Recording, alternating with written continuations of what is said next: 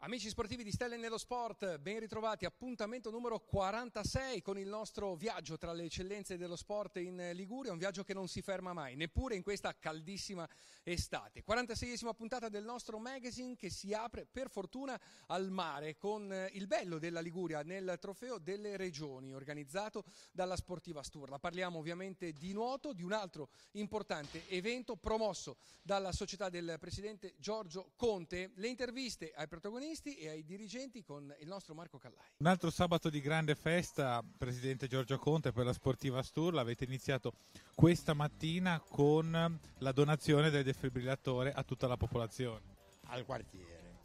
Effettivamente era una promessa che abbiamo mantenuto, perché avevamo fatto una raccolta fondi nel quartiere, pertanto il defibrillatore era del quartiere. Ora poi vedremo di mettere sul nostro giù di sotto negli spogliatoi a servizio dei nostri utenti. Giornata completa con questa manifestazione che ci ha dato la Federazione Italiana Nuoto da organizzare. Sta andando tutto bene, tutto liscio.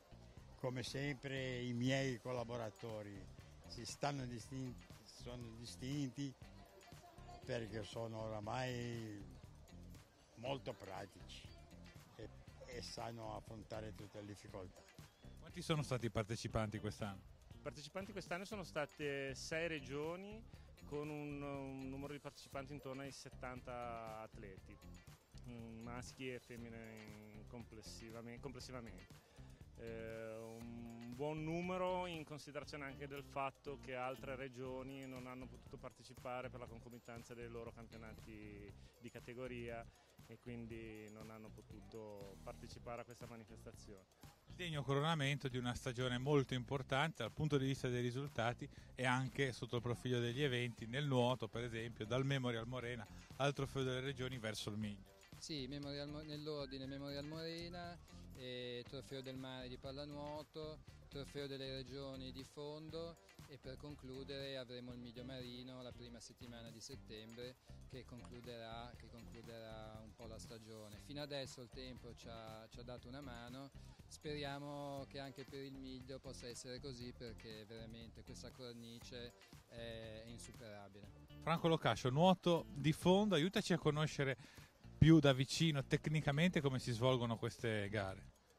Tanto per cominciare sono di fondo, quindi non c'è una riga sul fondo tipo in piscina che ti fa la rotta e quindi tante volte occorre essere molto accorti, sapere guardare davanti, sapere andare dritti in mare, ci sono tanti accorgimenti e per cui è uno sport un po' diverso, molto diverso. Poi sei a contatto con l'elemento naturale, quindi puoi avere la medusa, puoi avere l'onda di traverso, l'onda più o meno grossa, la corrente, ci sono tante variabili. È andato in scena a Bogliasco il Ninin Festival, una bellissima manifestazione dedicata ai più giovani. Abbiamo avuto il piacere e l'onore con Stelle nello Sport e con il nostro sito sportivo liguriasport.com di sostenere in qualità di media partner questo importante appuntamento. Abbiamo fatto un giro con le nostre telecamere tra le tante attività e quanto è stato proposto in giornate davvero di sport, divertimento, educazione e crescita per i giovani che sono stati a Bogliasco. Siamo andati a incontrare il Circolo Nautico Bogliasco e il Tennis Club Bogliasco. Ecco le immagini di queste bellissime giornate. Maria Grazia, quarta edizione per il Ninin Festival, un appuntamento dedicato all'infanzia. Noi di Stelle nello Sport siamo media partner nell'evento, importante la valenza dello sport proprio nella formazione di questi bambini. Esatto, è fondamentale, noi infatti abbiamo voluto fortemente che ci fosse lo sport e che ci fossero soprattutto anche degli sport legati al territorio, sport magari meno usuali, meno frequentati normalmente, quindi abbiamo proposto i laboratori le prove aperte di vela, le prove aperte di pesca, le prove aperte di SUP, di kayak, di surf e di windsurf e poi c'è il Tennis Club Bogliasco che ha contribuito appunto alla manifestazione con le prove di tennis ai ragazzi e anche ci ha aiutato nella diciamo, nella promozione. Siamo al Club Nautico Bogliasco per vedere da vicino come funzionano i corsi vela, ma quel che ci interessa conoscere è proprio tutta l'attività della società. Gianni Risso, siete impegnati a 360 gradi grazie al vostro amore per il mare. Sì, diciamo che il Club Nautico è stato fondato ben 90 anni fa, lo dico subito perché in settembre ci saranno dei festeggiamenti particolari e vi porgo anche i saluti del nostro presidente Gianni Tidona, che purtroppo è a Bruxelles, non ha potuto presenziare oggi e mi ha delegato per raccontarvi qualcosa sulla storia del Club Nautico. Una storia importante. Beh, sicuramente per Bogliasco, il Club Nautico ha avuto anche degli olimpionici al suo interno ed è tuttora molto molto attivo nel settore della vela e anche della pesca, nonché del nuoto. Infatti, partendo proprio dal nuoto, organizza un evento in gennaio che è il cimento invernale. Quest'anno hanno partecipato oltre 100 arditi che si sono buttati. Ormai i cimenti ce ne sono tanti, ma quello di Bogliasco è entrato fra quelli più, diciamo, seguiti. E in luglio fa il miglio marino. Anche lì un bel record quest'anno, più di 300 persone hanno preso parte sportivamente, è un ambiente bello, alla fine c'è una mangiata, trofie ed è una cosa molto simpatica. Michele Conti, allora qui a Bogliasco presso il Club Nautico si svolge attività di vela con tantissimi giovani, li inculcate, diciamo così, la passione per questa bellissima disciplina. Come operate con i giovani? Speriamo di inculcarla. Allora, noi operiamo, diciamo, come molti dei circoli presenti in Liguria, diciamo su 3 differenti livelli. Allora, d'estate normalmente così presentiamo dei corsi vela estivi che sono di iniziazione, avviamento alla vela, con un approccio sicuramente molto ludico, molto giocoso. I ragazzi devono venire qua a divertirsi e apprendere ovviamente i primi rudimenti di vela. Al momento oggi per esempio abbiamo in atto uno dei tanti corsi settimanali che vanno avanti poi, diciamo, durante tutta l'estate. Mediamente poi i ragazzini che individuiamo come più meritevoli o quelli, diciamo, un pochino più interessati, li richiamiamo a settembre per un corso di perfezionamento, quindi chi vuole poi può venire, diciamo, più avanti, prima della scuola, per un corso in cui, diciamo, andiamo un pochino a approfondire certe tematiche, e di questi poi cerchiamo di reclutarne i più meritevoli ancora per quella che è l'attività preagonistica e agonistica che poi svolgiamo durante tutto l'inverno. Quindi noi andiamo avanti poi tutto l'anno, 365 giorni all'anno, tolte le feste, e quindi con un'attività veramente a 360. Partecipiamo anche noi come altre società di Bogliasco al Ninin Festival e facendo provare ai bambini l'ebbrezza della vela, del primo impatto con la vela, e per fargli fare delle prove di pesca. Gli si insegna sul molo a pescare per quanto si può fare in una giornata.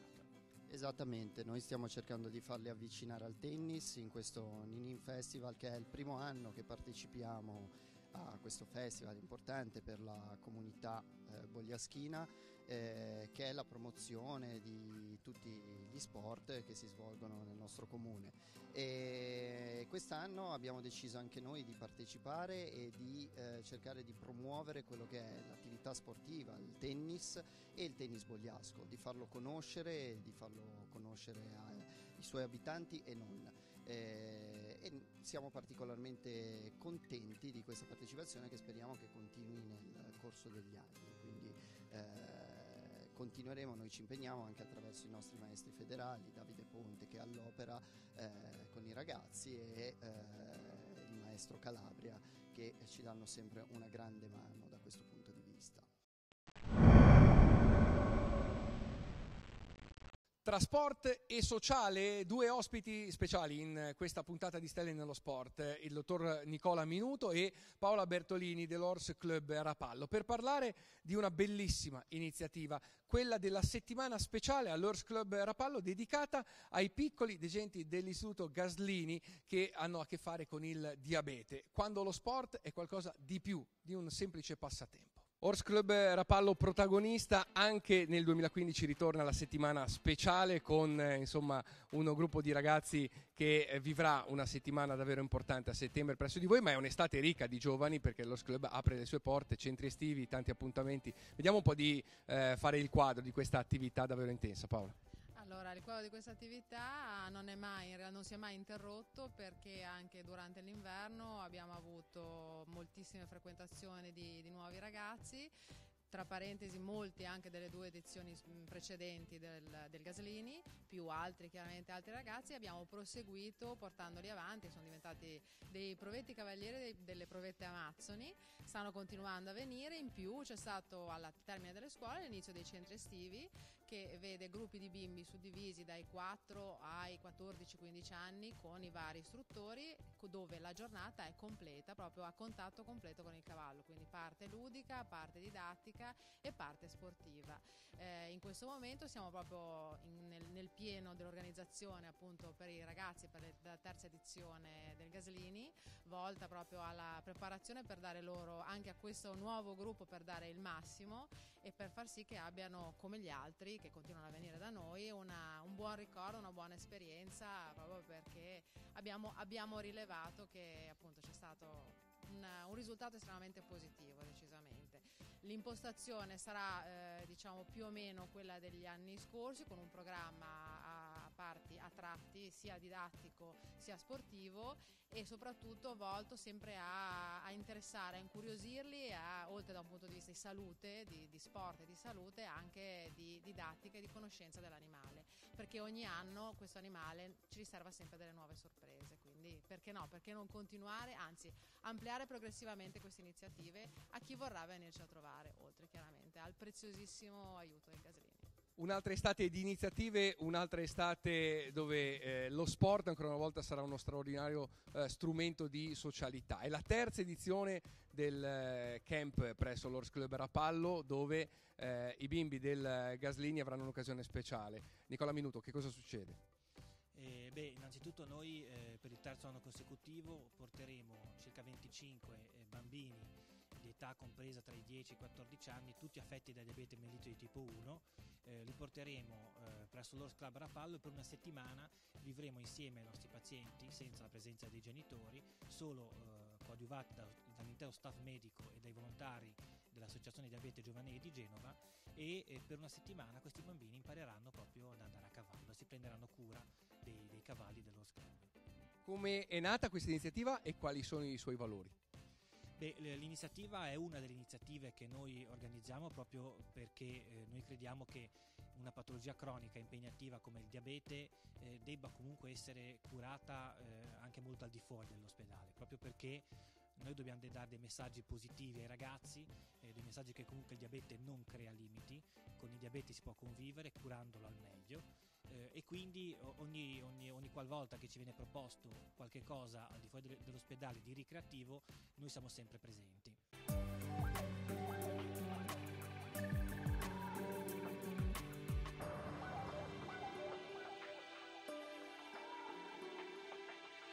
Una spettacolare festa del mare organizzata dai canottieri Sampierdarenesi.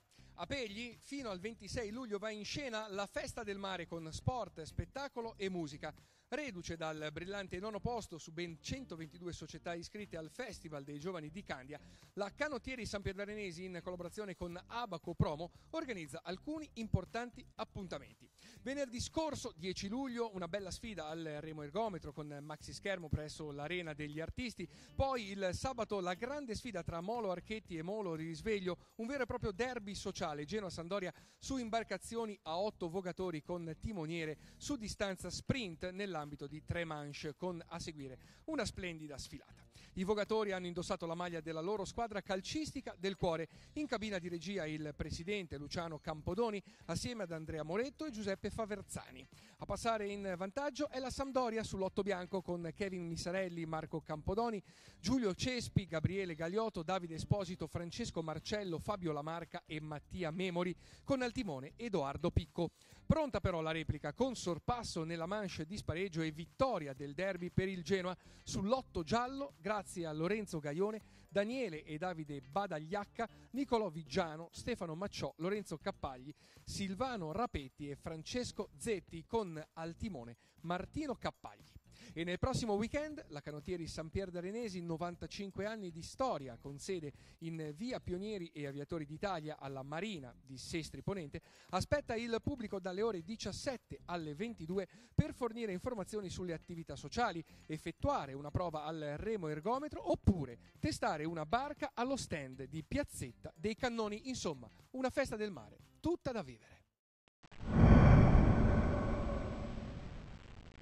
Ancora meeting internazionale di atletica leggera, parliamo del meeting arcobaleno che tra Celle Ligure e Boisano ha vissuto una 27esima edizione ancora una volta davvero importante.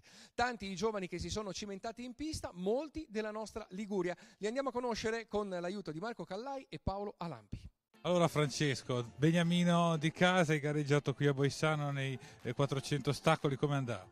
Ma la gara in sé è andata abbastanza bene, il tempo così e così, però fra maturità e un piccolo fastidio alla gamba tutto sommato è andata bene.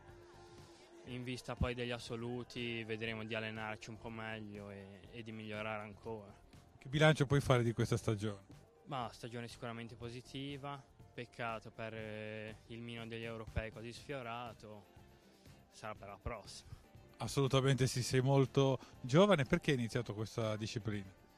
Ma l'ho iniziata da piccolissimo, avevo 6 anni, i miei genitori mi hanno portato a provare a fare atletica, da lì mi sono appassionato, ho trovato la compagnia giusta e da lì ho continuato e sono qua.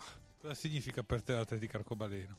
È un grande gruppo, una famiglia che ci sostiene sempre, ci aiuta tanto, ci porta anche a fare meeting abbastanza importanti, cioè ci dà i giusti meriti.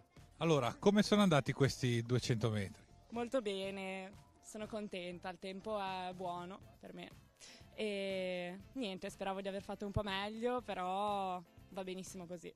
Tu le sei arrivata davanti?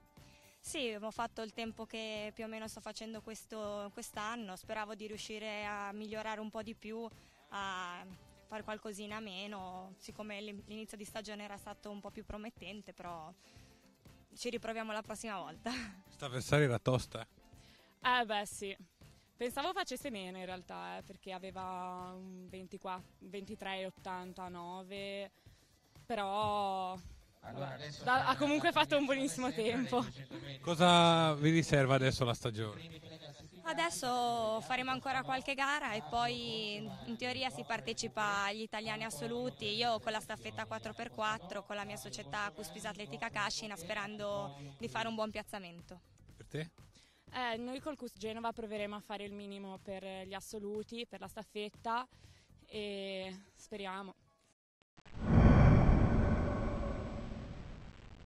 Si terrà lunedì prossimo, 20 luglio, nella prestigiosa sede della Regione Liguria, l'incontro di chiusura del progetto Stelle nello Sport, una 16esima edizione ricca di eventi, di incontri, di attività sul territorio. Con il neo assessore allo sport della Regione Liguria, Ilaria Cavo, incontreremo il professor Franco Enrique per consegnare ufficialmente il totale dei fondi raccolti in una stagione davvero importante. L'asta benefica di Stelle nello Sport su eBay con le maglie di tanti campioni, la cena con i comici di Zellig presso le cisterne di Palazzo Ducale e soprattutto i fondi raccolti direttamente dai volontari della Gigi Ghirotti in occasione della festa dello sport, le 3 giornate che al Porto Antico dal 22 al 24 maggio scorso hanno regalato alla nostra regione momenti di sport e di festa davvero indimenticabili. Sarà dunque un'occasione per ringraziare ancora una volta il professor Enrique e la Gigi Ghirotti per la loro straordinaria attività, consegnare i fondi che hanno superato, lo possiamo anticipare, il record dello scorso anno, ma sarà anche l'occasione per anticipare qualcosa